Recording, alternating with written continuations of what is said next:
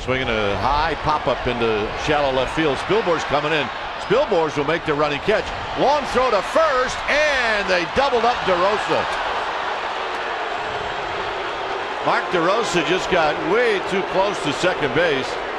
Spilborghs was playing deep, and he had to believe that that ball was going to fall in.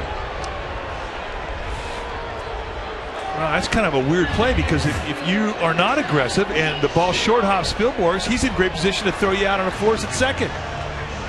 So that's the rock and a hard place if you're a runner. But really an excellent throw from Spilborghs, throwing off his right foot on the run. A one-hop strike to Helton.